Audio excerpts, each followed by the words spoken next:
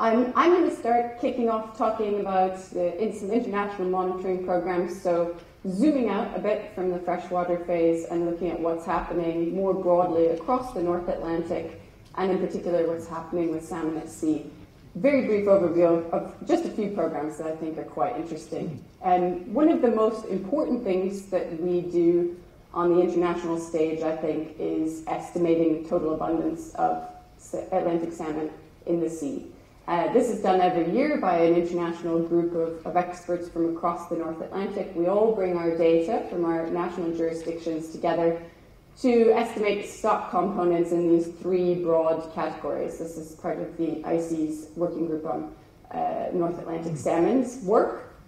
And the ultimate aim of this work is to provide advice to international fisheries negotiations on what kind of catch might be expected to allow enough fish to escape those distant water fisheries that may be operating in West Greenland and not anymore in the Faroes, but we still provide catch advice on those stocks as well. These are mixed stock fisheries, so how many fish could you catch and still let enough get back to our shores to have sustainable populations?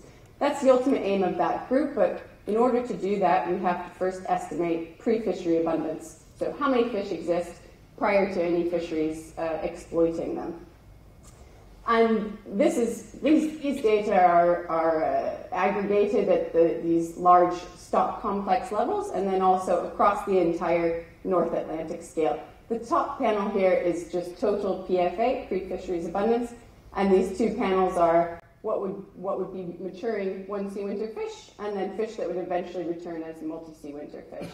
And I just want to underline a few key patterns. The first one is that the declines that we see are widespread. This is something that's occurring across the North Atlantic, and also the covariation that we see across stocks in the North Atlantic really points to the fact that there's a real issue at sea. Plenty of issues facing salmon in freshwater, as we're all aware of, but there's going to be more heterogeneity and variability in the relative importance of those. There's also something that's affecting salmon at sea across their range. Secondly, there's some interesting differences between North American and European populations. North American population stocks sort of declined and then have stabilized in more recent years, and that's probably largely driven by populations in Labrador, in the northern part of Canada. And northern versus southern European populations, the decline in southern European populations is particularly marked. And then finally, we do see in recent years a sort of shift towards multi-sea winter fish in more recent years, more multi-sea winter fish, and those stocks sort of stabilizing compared to one-sea winter fish at this broad scale. So we're really talking about aggregated level data. These data are, just because it's been mentioned a few times, this is what's provided the foundation of the assessment for the IUCN red listing. So being able to zoom out and look at things at this level is really valuable. But it's, as John mentioned, it's not just the numbers of fish, but the size that we're really interested in, because we know that the average size of fish has been declining in recent years from long-term monitoring programs. As John mentioned, we're starting to fill this gap here in recent years by working with FMS members to sample fish on the return from the sea. So that's really valuable work. Why do we care? Smaller fish produce fewer eggs. So in recent years, we need more fish than we did in, say, the 1970s to produce the same amount of eggs. And that's the problem, really. So what's happening, what's driving this decline in length in particular? One way we can look at that is by looking at scale growth. So that's something I'm particularly interested in myself. And at present, we're focusing on this first period of growth at sea, the early post-smolt growth. And across several stocks these are across a bunch of stocks in across the whole of Norway, across channel populations down in southern Europe, and across North American populations, we see quite a large and marked decrease in the early marine growth. So, and it's very coherent across many stocks, again, pointing to a similar problem driving some of these changes, very particularly marked in European populations as well. Now, the differences that we see among stocks and across the eastern North Atlantic and the western North Atlantic point to there being some variability in where salmon are going, what they're feeding on, and how they're growing while they're at sea.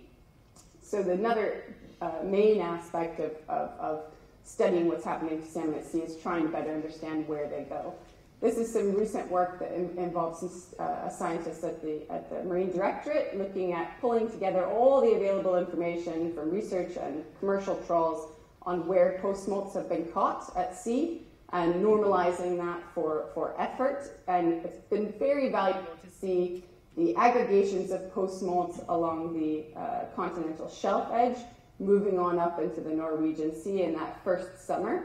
And this aggregation here was really dominated by southern European populations, which they could tell by looking at the genetic stocks, identifying those stocks through genetic means. And that's really interesting, but it only takes us so far in the salmon's life history, so right up to that first summer of growth. We don't know much about what's happening beyond that. Another way of studying that is looking at tagging adults, kelts in this case, with satellite pop-off tags. They can only be applied to large salmon, so kelts, on their way back out to sea because they're quite large tags. But when we look at this across a North Atlantic scale, what's been really valuable to understand is that there's quite a lot of variability between stocks in where they're going, but also fish are going to areas that are much farther north and much further east in some cases than we would have perhaps known or thought about before. So that kind of information has been really valuable to help us understand where fish are and when they're there. But again, kelts are maybe potentially quite different to maiden fish. They might not be having the same kinds of behaviors, and these pop-off tags tend to only last a period of months. So another way we're interested in studying where fish go is by looking at the microchemistry in their otoliths and their ear bones, sampled from fish that have already returned to our coasts.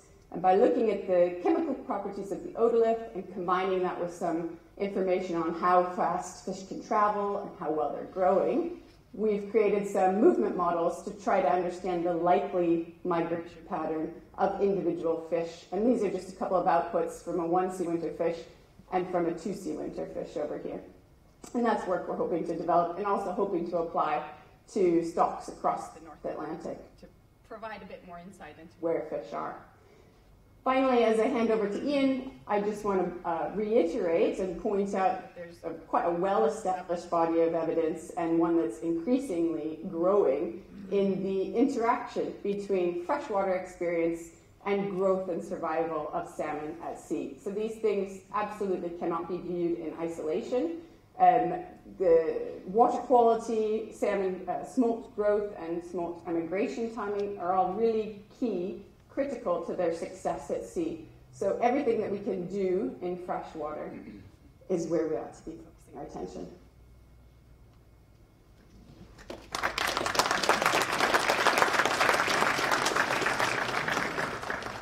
Great, thanks very much, Nora. So moving from the marine environment to the freshwater environment, I just want to give you a very quick overview of 2 national scale monitoring programs in Scotland that are really important collaborations between Marine Directorate and FMS members, and it's only through the collaboration with FMS members that we can realistically get this large-scale Scotland-wide perspective on things. 2 things I'm going to cover are the National Electrofishing Programme for Scotland and the Scotland River Temperature Monitoring Network.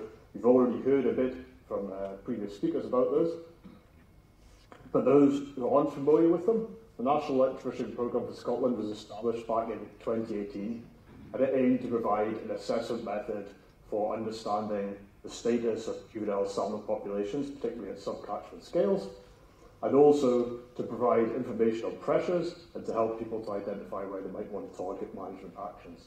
3 key components to the NEPS programme. The first one was the development of this benchmark, which was a previous piece of work. Again, using data from FMS members, we were able to devise a model that would let us understand how many fish we should have in a particular habitat in a particular bit of the country if the fish populations are healthy. The second component of the NEPS programme is a statistical survey design. This lets us get a representative, unbiased sample that covers all Scotland's rivers and lets us obtain information on fish numbers, but also on pressures, things like water quality and integration.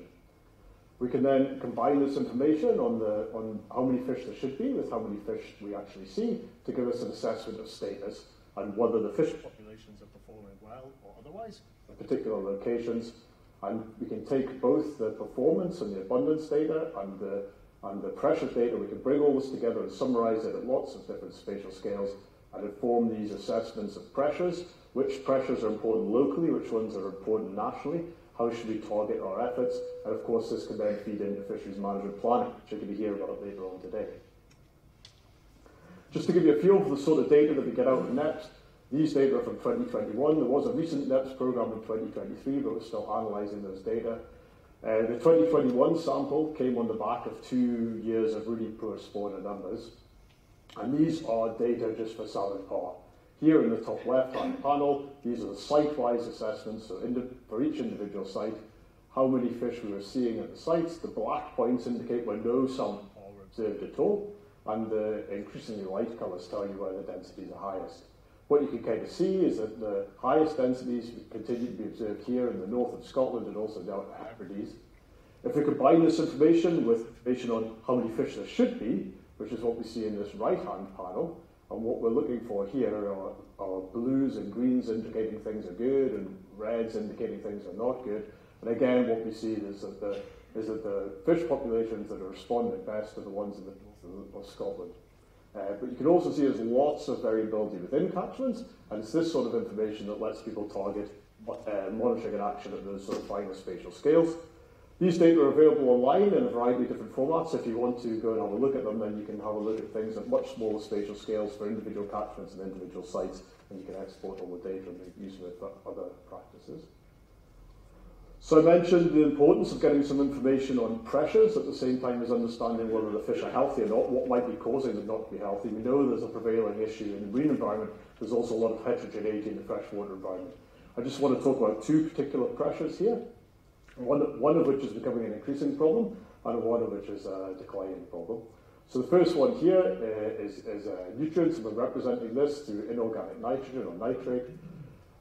What you can see here is we have spot samples collected in 2018, in 2019, and 2021. And these spot samples, although they're not telling us about absolute levels or absolute concentrations, what they do give us is a very good picture of inter-site variability and where particular problems are occurring. Now, at low concentrations, nutrients can be incredibly important, providing enhanced food opportunities, feeding and growth, and increased production of salmon. But once you get to high concentrations, we can get eutrophication issues, we can get harmful algal blooms, and reductions in dissolved oxygen, which are a problem for salmon populations.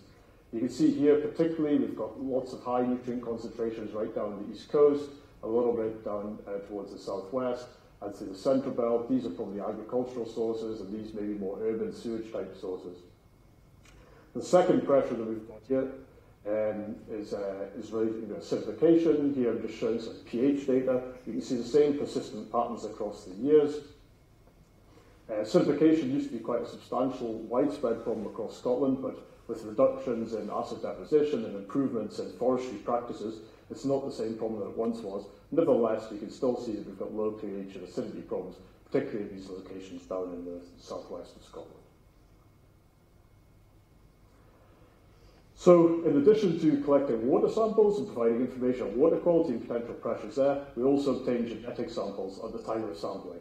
In 2018 and 2019, we obtained genetic samples only from the multi-pass electrofishing data. In 2021, the results haven't been published yet, but we obtained genetic samples from all of the sites. And when we take these genetic samples, we can bring them back to the lab at Pitlochry, compare them with a specific set of markers that identify the effects of the introduction of farmed fish genes into the wild fish populations. Oh, sorry. Can I go back? Yeah. So we can basically identify the amount of genetic material from farmed escaped fish that's been introduced into wild populations. And this is a problem because The farm genes can make the wild populations less well adapted to the environments that they're living in, and it can make them less liable to survive both in the freshwater environment and in the sea. You can see here, in terms of the spatial distribution of the introgression, it's largely confined here to the west coast, where we've got a high concentration of fish farms and potential for fish farm escapes. We also see some examples in the freshwater environment, particularly on the Ness and the Shin, where we've got freshwater production facilities and the potential for escapes from there as well. So the second monitoring programme that I want to talk about is the Scotland River Temperature Monitoring Network. This was established around a decade ago now, and at the time there was no systematic national monitoring of river temperature in Scotland, but people were recognising that river temperatures are likely to become an increasing problem under climate change. We set up the programme with the aim of understanding the spatial variability in river temperature and the controls on river temperature, but also to identify where we might target management action, particularly through riparian tree planting. The initial network consists of around 220 sites. These are distributed across the whole of Scotland and across a wide range of environments. We could then combine these monitoring locations with some spatial statistical models, and that lets us predict the temperatures across the country. So we now know where the rivers are hottest and also where they're going to change most under climate change. These sort of models can be used to predict river temperatures on any particular day in any particular river across the country. And the animation that you were just seeing before was from 2018. And then during 2018, we found that around 70% of rivers in Scotland experienced temperatures that cause thermal stress above 23 degrees for at least one day or more. And by 2050, we expect these conditions to occur every other year. So we're seeing this as being an increasing problem going forwards, and we want to target management action. So now we know where the rivers are hottest and where they're going to change most, and that provides a starting point for prioritising riparian tree planting and investment. But we also want to know, well, where can we plant trees that actually has a large effect in reducing river temperatures? So not just where are they hot, but also where can we reduce the temperatures the most? So we complemented that earlier statistical modelling with some process-based modelling. And what we did is we simulated for lots of different rivers of lots of different widths and lots of different gradients and orientations. And what we did was to look at the shortwave radiation gain in these rivers, and then we planted up some trees in them, and then compared what happens with and without trees in terms of the shortwave inputs. We then combined that with information on how much water is in the rivers and how fast that water flows. And that then lets us understand what sort of temperature differences we get by moving from a position with no trees to a position with trees, and then we can turn these into some tree planting target maps.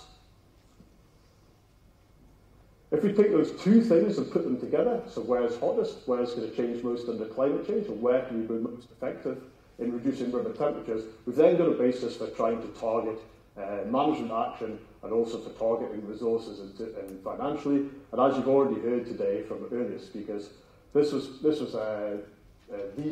maps or these targets were incorporated alongside other priorities for tree planting, because tree planting can have lots of other benefits in terms of reduced diffuse pollution and various other things. And so these were all brought together and incorporated under these riparian benefit target areas, and that offers an enhanced rate for tree planting and opportunities for FFS members to plan out and receive money to plant trees across Scotland's rivers where they're going to be most heavily impacted and where they can have the greatest benefits. So just to quickly summarise, Nora's already identified that stocks are declining across the North Atlantic, and the marine phase is particularly important and an overriding feature. We know that growth has been substantially reduced in that early phase, and there are new methods available for understanding where fish are going and how they're interacting with the environments that they're moving to and the food resources that are available there. Nora also mentioned some of the carryover effects in terms of water quality and growth and timing of arrival at sea, and how these can all affect survival once they arrive in the marine environment. So we know the freshwater environment is important in that context. And we also know there's a huge amount of heterogeneity in terms of how fish are performing in the freshwater environment. And in that context, it's important that we have assessment methods that can help us identify where the fish are performing well or less well, because that lets us target management action. And it's also really important that we have information on the pressures that allow local fisheries managers to provide an assessment of what they should be doing to help the fish in those areas where they aren't doing well. And that can inform management both now and in the future. And I know you've got talks later on about the fisheries management planning process, and that's obviously provides an exceptionally good framework for addressing these issues. And with that, I'd just like to thank you, and particularly thank all the FFS members for their contributions to these national monitoring programmes. Without them, it wouldn't be possible at all to run a programme like the National Electrofishing Programme for Scotland or the Scotland River Temperature Monitoring Network. Thanks very much.